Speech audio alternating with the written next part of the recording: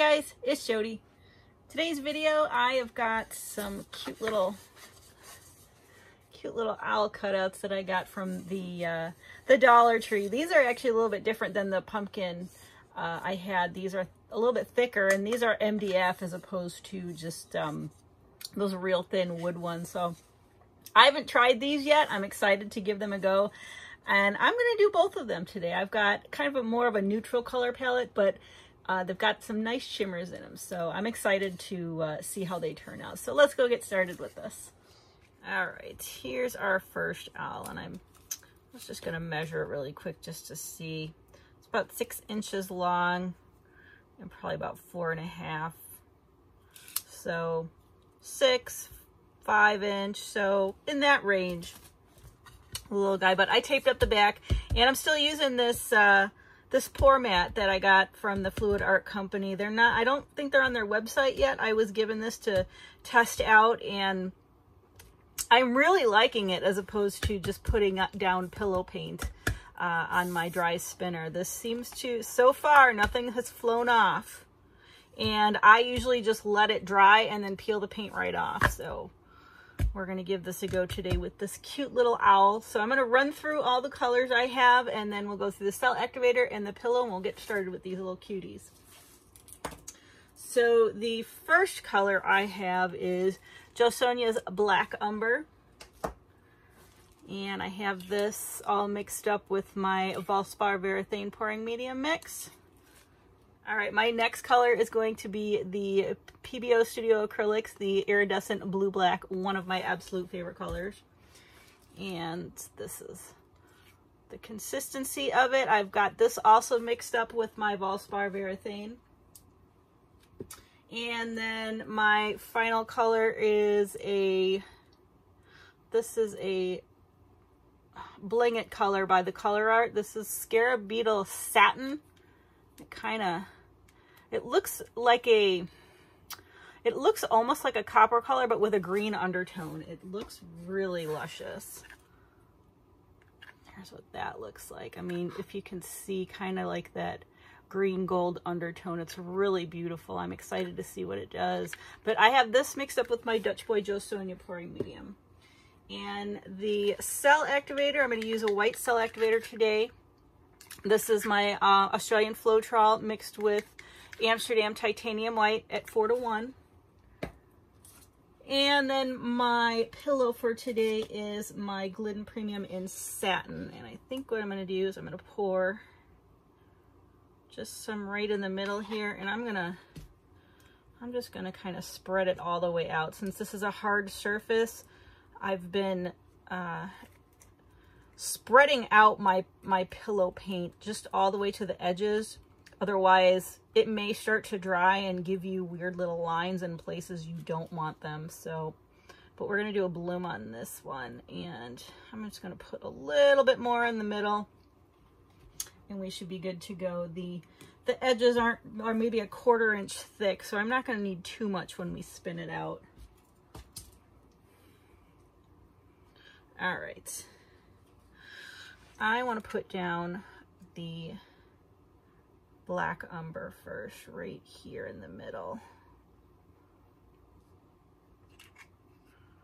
A little bit more.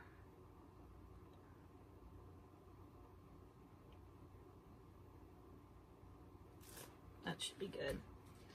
And then I think I'm going to do the PBO Blue Black next. Just kind of sporadically put that down. And then we've got the Scarab Beetle.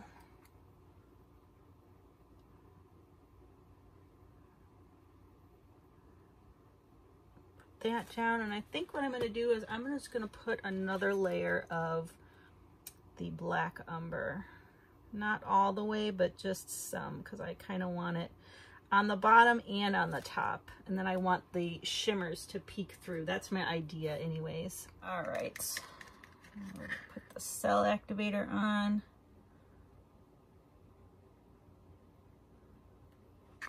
Blow this guy out.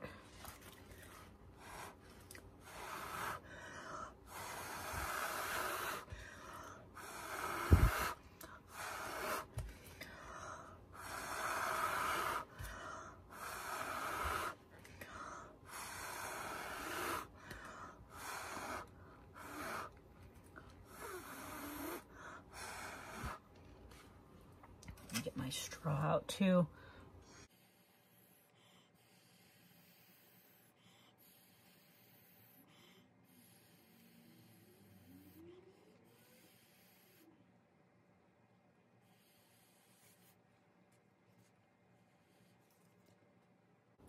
Let that center come back in.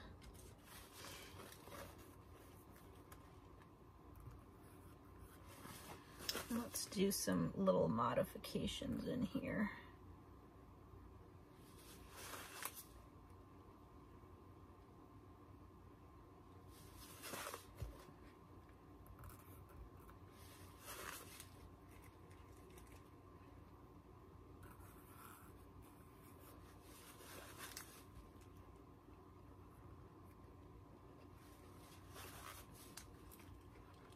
I see some little weird cells right here. I'm just gonna put a little swirl.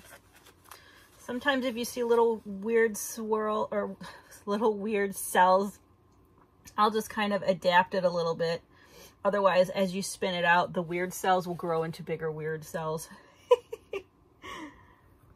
Sometimes just putting some little embellishment on it will make it a little bit better. All right. You can't see it from this angle, but I can see a lot of the green and that blue-black shimmer coming up through, which is what I wanted. So I think we're good. Let's bring this over to the spinner box and see what comes with this cute little owl. All right. Here's what that guy looks like before we start spinning it out. And I think I am just gonna give it a healthy spin and see how it comes out. Oh, wow. Look at how cute that is. It's hard to make out because the paint is kind of hiding where the owl is, but I'm really digging all these colors together. I think I want to do just one more little kind of baby spin.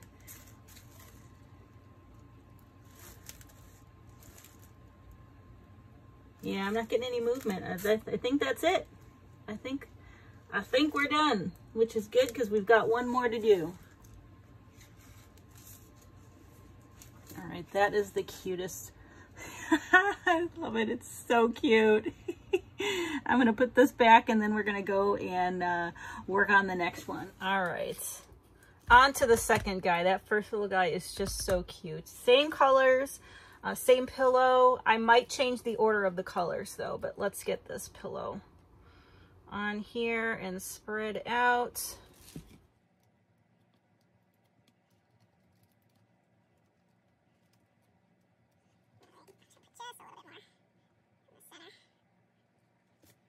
All right. I'm gonna put down the black umber first. We're gonna do another bloom. I just thought sometimes I like to do blooms and then swipes, but this is just so small. I'm not sure how the swipe would work really well with it. So I want to do another bloom, but we're gonna change the order of the colors. So this is the black umber, and I'm gonna be putting down the scarab beetle next.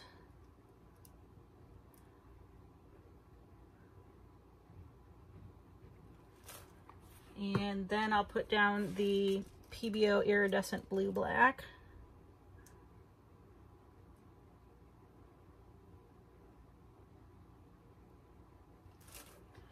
And then I'm going to put a little bit more of the black umber,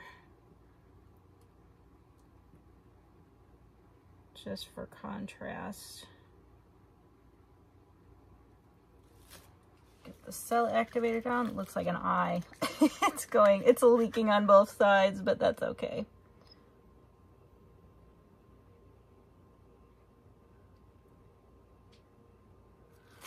All right.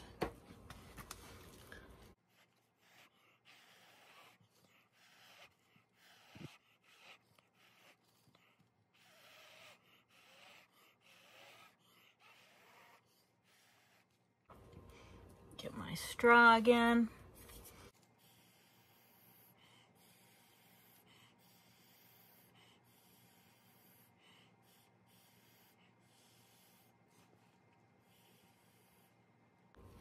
think that looks pretty good. Let's put a few little embellishments in here.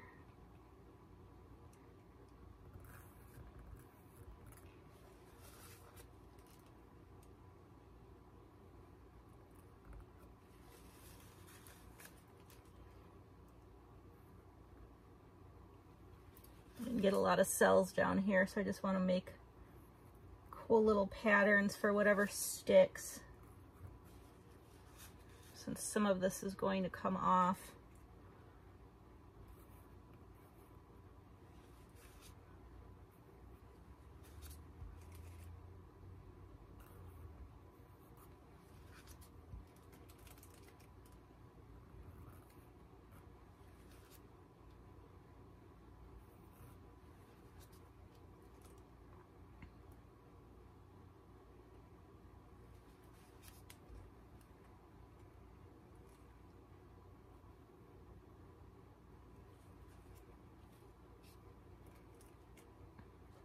I think that looks pretty dang cool. All right, let's go see what happens with this one. I will meet you over at the spinner box. All right, and here's what this guy looks like before we start spinning it. I don't know if you can see some of the shimmers in there. Really pretty. All right, let's just give this a spin. Let's see where the paint falls. Ooh, oh, I love those swirlies on the bottom portion of his little body. And I love what's happening here on the spinner itself.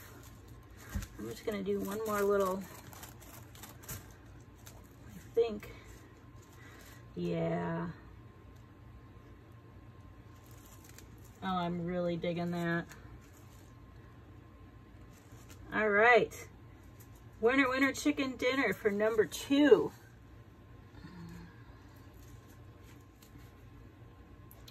Oh, I love all the shimmers in there. I don't know if you can see that. I'm gonna get cleaned up, and I will bring you over for the flyover of these little cuties. All right, here's the flyover, the first guy, and I just wanted to get all the shimmers in there. I love the mix of that scarab beetle and then the blue black. It just makes the coolest effect right there. I was wondering how, like, it almost looks peacock-ish, if that's a word. But I just love the explosion of cells, and I love how it's lighter on his little horns. Ears? Horns?